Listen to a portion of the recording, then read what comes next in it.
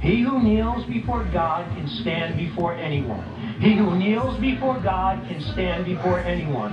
If you are looking for power, if you are looking for strength, if you are looking for courage, spend time on your knees before the Creator. Spend time on your knees before the Savior. Spend time on your knees before the God of the universe, and you will find strength and courage to stand before the people of the world, or any conflict or any challenge that is arising in your life. You get an example of this, and there's numerous examples in the Old Testament. Here's one of my favorites. In the book of Daniel, chapter 3, 16 through 18. Shadrach, Meshach, and Abednego. All of us, you know, if you're in the church, you learn this as a kid. We teach it to the kids upstairs. Let me just stress this. Shadrach, Meshach, and Abednego were kids. They were teenagers. And you know what? They were men who understood the power that comes from living a life on your knees. And so Shadrach, Meshach, and Abednego answered and said to the king, "O Nebuchadnezzar, we have no need to answer you in this matter." You see, Nebuchadnezzar said, you're going to deny your God and live. If not, I'm going to throw you in the fire. He says, if that's the case, right? They looked into Nebuchadnezzar's face and they said, if that is the case, notice, our God whom we serve is able to deliver us from the burning fiery furnace. And he will deliver us from your hand, O king. He said, God is able, right? We don't believe that, right? God is able. All things are possible with God. God is able to deliver us. Hey, how about when he lets you get close to the fire, though? How you doing? How you doing? I've watched people in the church, hallelujah, hooting, hollering, hallelujah. God can deliver us. What if he lets you get a little close to the fire? All of a sudden, I've seen a lot of people, their faith wilts. They melt like a candle. They run for the hills. Not these kids. I just want you to see this. What happens when you don't get what you want? What happens when God has a different plan for you? What happens when God wants to put you, God wants to strengthen you and toughen you up by allowing you to go through a tough time? What happens then? Here's 3 kids. You know, spiritual maturity has very little to do with age.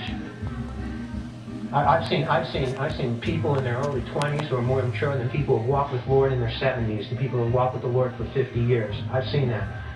I've seen people who are more committed to Christ and know Christ in a much greater way who are in their teens than people that have walked with the Lord for years.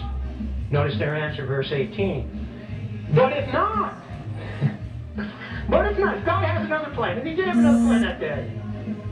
But if not, let it be known to you, O king, that we do not serve your gods, nor will we worship the gold image which you have set up. Get that? Isn't that's a verse for a lifetime. But if not, what if God don't do what you want him to do? What if God has an entirely different plan? What if God has a plan that Pastor Frank is going to preaching the gospel here? Some people get offended. Offended some people. We had one woman calling up. She's going to blow me up. And she kept calling up. She's going to blow me up. She come up and say, I'm going to come to your church and blow up your church. I'm going to leave a bomb in your church and blow you up. I had one guy, he was driving by my kid's school. Want to talk about me getting kooky? Want to talk about the flesh coming out? Driving by me, he's threatening us. Threatening he's going to kill us. And he starts driving. I'm outside picking up my kids, little kids, and all of a sudden he's driving back and forth. What if God has a plan that I'm going to die for him? If that's his plan.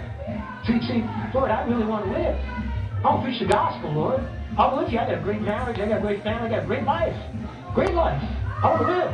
What if the Lord has a different plan? What if God calls me to go to the Middle East and be preaching? Maybe he wants me to go to the Middle East and preach in Mecca, right?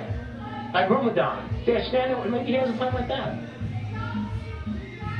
But if not, let it be known to you, O king, that we do not serve your gods. I'm not bowing down. I'm not taking tail and running. Nor will we worship the gold image which you have set up. They just submitted to the will of God. Of course, they went into the fire, and all of a sudden Nebuchadnezzar looked in and he said, I thought there were 3, there are 4. Who is the 4th? It's the Son of God. And they weren't burning up. In fact, their clothes weren't even smoldering. And you see, sometimes God delivers us through the fires. See, sometimes God will deliver before we go into the fire. Sometimes God delivers us through the fires. But there was the plan. Courage.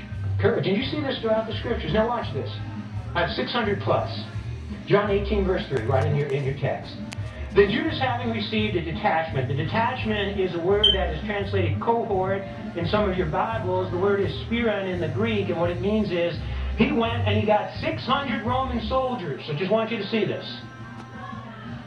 The Pharisees came to arrest Jesus with 600 Roman troops, 600 Roman soldiers, officers from the chief priests, and Pharisees came there with lanterns, torches, and weapons to arrest the humble carpenter from Nazareth. And it's really quite a scene.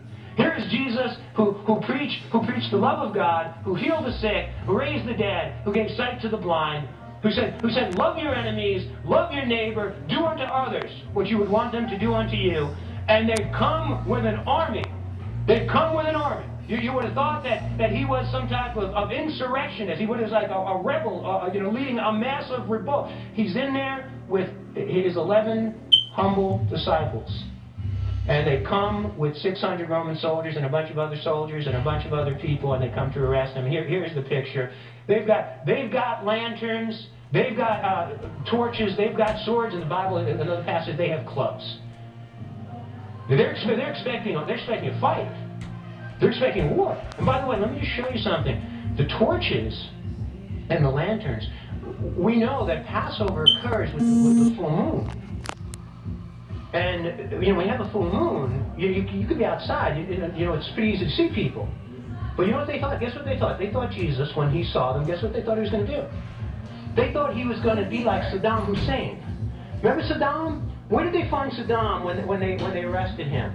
He was in a hole hiding. Like the one who was going to become the king, he wanted to be the next Nebuchadnezzar, going to be the king of the world. There's Saddam. He was hiding in a hole. And that's where they thought Jesus was going to be. They thought he was going to be in a hole. Now watch. He wasn't in a hole. Verse 4. Jesus, therefore, knowing all things that would come upon him. Notice this. Where did he go? He didn't go backwards. He went forward. Isn't that great? You talk about courage? Our Lord, this supernatural courage. He didn't go backwards. He went forward and said to them, whom are you seeking? And they answered him, Jesus of Nazareth. Notice what he said. I am he. And I guarantee that was loud. Can you go, I'm here. I am he. And Judas, who betrayed him also, stood with them. You talk about courage. Again, look at this courage. He went into the garden and he got on his knees, and God gave him a power. The Father gave him a courage. The Father gave him a courage. In fact, it says an angel came and ministered to him and put a courage in his heart. The early church learned this lesson.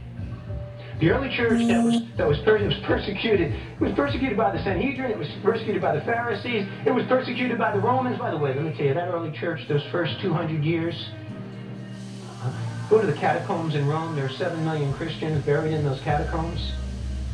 Many of them were martyred. I mean, they were inventing, besides crucifying them, they invented ways to torture Christians and kill them. They bring them into the arena and feed them to the lions.